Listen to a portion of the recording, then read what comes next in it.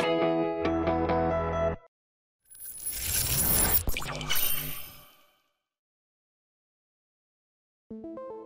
this video, I am going to give you an overview, scripts in Brew software.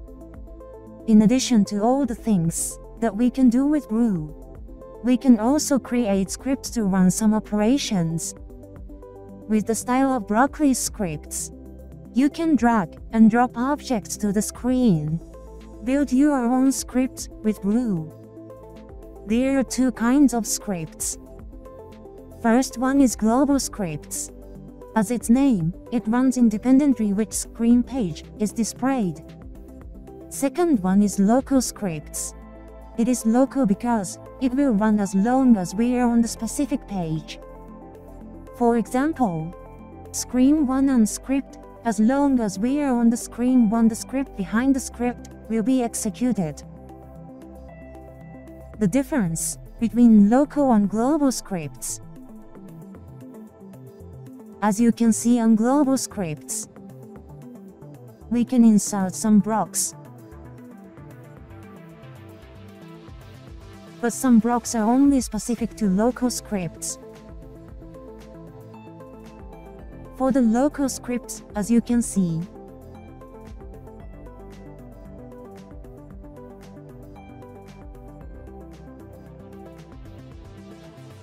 there is no disallowed objects. We can drag and drop all the script objects to the screen. Let me explain one by one each block that we have on the tool chest for the scripting. First one, triggers. Orange one.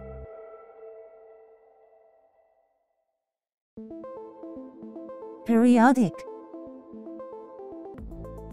Touch triggers that will execute the operations each defined cycle. Second one, operations. Light brown one. It is executing the defined function. For example, value change.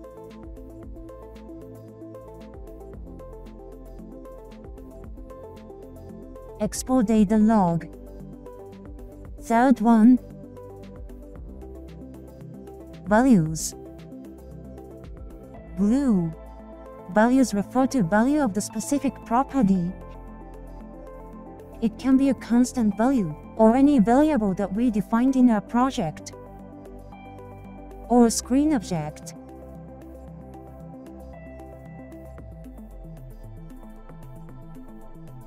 Logics that we are very familiar.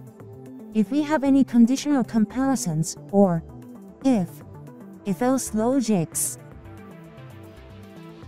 Last one is the expression that returns the result of any expression, for example, sine, cosine, or ABS value.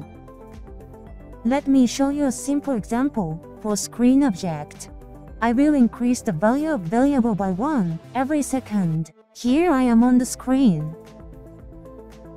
and I just clicked on the script part, and I go to tool chest.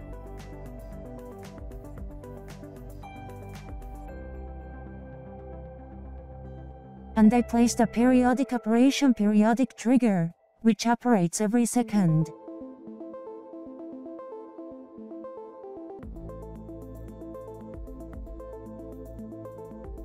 And then we placed a value change, because we will change the value of the variable every second.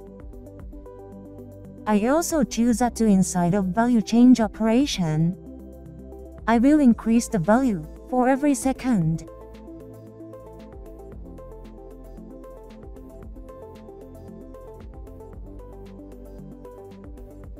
And then I put variable and choose the variable from the list which I already created. Finally, I will put constant block just to increase variable by 1 every second.